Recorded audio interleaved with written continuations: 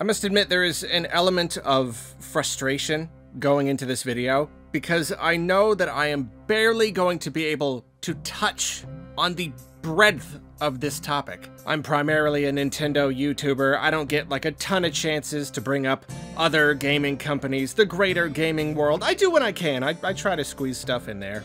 But for many years now, I've had a whole lot of opinions about Xbox. And more than ever, I'm realizing that I absolutely do need to make a greater video on Xbox and put that on the main channel. It's a conversation I've been wanting to have for a very long time now, and I think I'm basically there. And so now going into this video here, it's such a big topic, and it's so frustrating, but I'm gonna try my hardest to mainly focus on what happened today. Microsoft just announced that they are shutting down 4 of their first-party studios. This includes somewhat lesser-known studios, Roundhouse Studios and Alpha Dog Games, but also 2 very well-known and highly regarded studios, Tango Gameworks and Arcane Austin. And, of course, studio closures and humongous rounds of layoffs have become very, very common over the last year or two, but Xbox's place in this, if layoffs were like a race, Xbox would be very, very far ahead.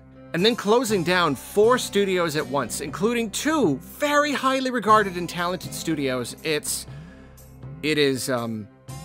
simply baffling. Xbox executive Matt Booty sent an email to employees giving a bog-standard boilerplate baloney explanation for why this is happening, and I guess in this kind of video, you read the quote, why not? He says, "To double down on these franchises and invest to build new ones requires us to look across the business to identify the opportunities that are best positioned for success. This reprioritization of titles and resources means a few teams will be realigned to others and that some of our colleagues will be leaving us. These changes are not a reflection of the creativity and skill of the talented individuals at these teams or the risks they took to try new things." I'm just done. I'm done. It goes on. It's the same thing. Tough decisions to increase investment. Focus on our priority games. Focus on the priority. That's what they always say. They always say, we just need to really refocus on what really matters. And it's one of those things that always makes sense. You say it out loud, it makes sense. You don't want to make games that don't sell, so I mean, it's the same thing Square Enix the other day. Like, we need to focus on what we know is gonna do well. We gotta focus, we gotta trim the fat. But that line of thinking ignores such an incredible string of misfires from Microsoft. Such an incredible laundry list of dumb mistakes that they have made, of wrong steps that they have taken. They have been bungling this business so badly, and again, I really want to talk about it a whole lot, because Xbox One came out of the gate, the reception was so tepid, and then Phil Spencer came in. It's this great opportunity to turn things around. They're buying up studios. They're like, we're gonna make games now. We're gonna make games, and it's gonna be great. And ever since then, over like a generation and a half, they have had this opportunity to turn things around, and they have just not done it. And one of their main problems is they're still just not really making a lot of great games. They're just not. So the idea of flushing a humongous amount of their pool of talent down the toilet right now at a time when they need games more than ever, it's absurd. It's beyond absurd. Tango Gameworks was founded by one of the creators of Resident Evil. That studio was responsible for The Evil Within 1 and 2, games which were very highly regarded, had a lot of potential that Microsoft just didn't want to do anything with. A while back, Tango Gameworks put out Ghostwire Tokyo, and the reception wasn't like the best, but like they clearly are very talented developers, because then they followed it up with Hi-Fi Rush, which was a critical darling.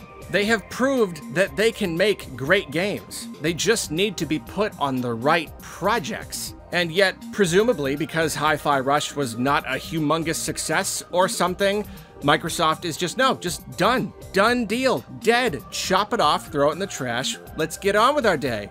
But of course that's frustrating, because if Hi-Fi Rush was not much of a success, I'm not really sure what you expect when you create a game. It's not like a huge game, I don't know, maybe medium budget game, and you know, you follow this business model that you created where you release every single game day one on your subscription service so nobody has to buy it.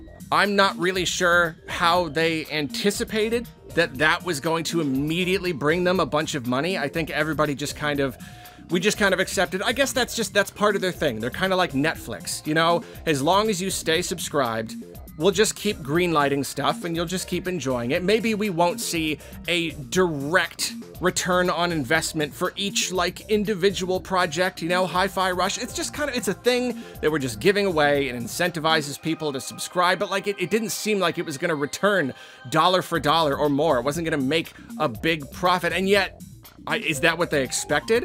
I don't know.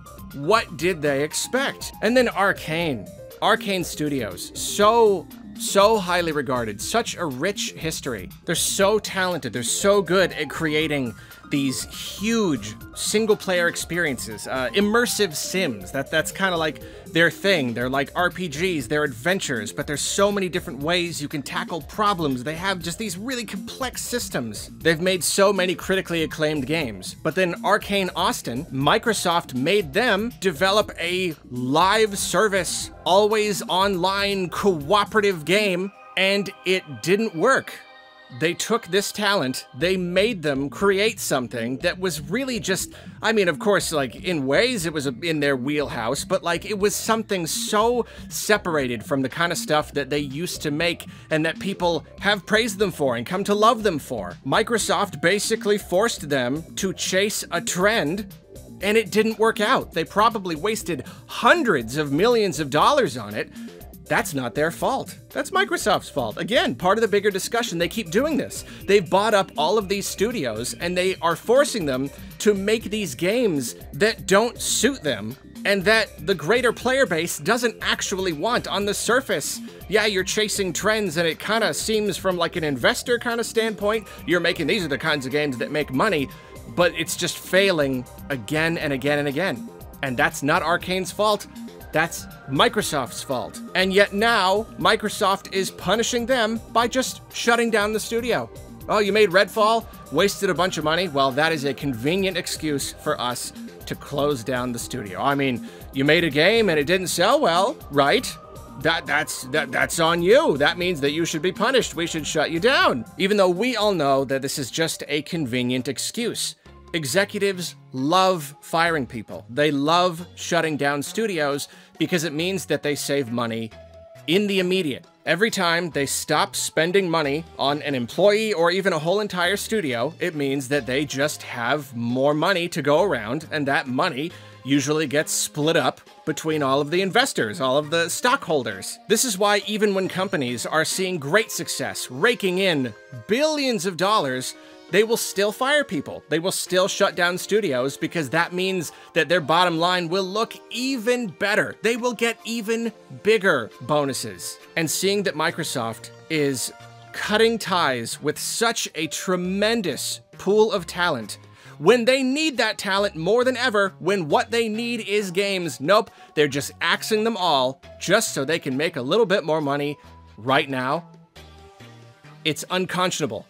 It's obviously cruel, like it's just cruel to all of the people who are being fired, but then even from a business standpoint, it's just such a dramatic waste of potential.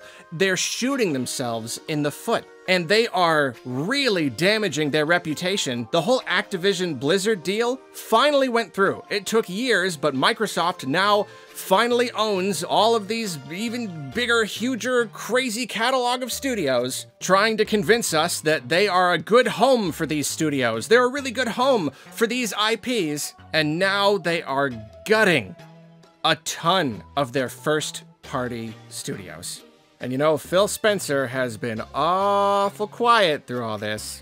Not really sure where good old Uncle Phil is. But we do know that he's gonna get a big fat paycheck at the end of all this, just like all the other executives and investors. And I'm willing to bet that he will continue to not say anything about any of this, because what's he gonna say? You know, like, what's he gonna say? I'm not gonna start blaming the guy for everything. I don't know exactly what's going on. It could be his hands are tied, and there's nothing he can really do about this.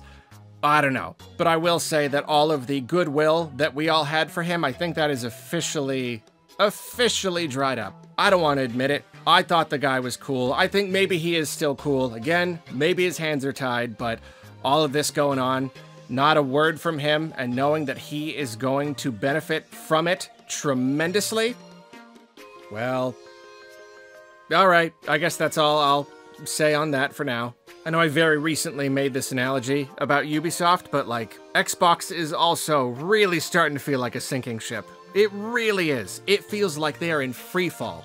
They have no idea what they're doing. They have no idea what games they should actually be making. They have no idea how to fix this mess that they have created. I mean, I know I already did a whole video on this, but how could you mess up Starfield so bad? How could you mess it up so badly? Oh, that studio's not getting closed down now. No, not that. Never mind. Let's go. Let's go. See you later.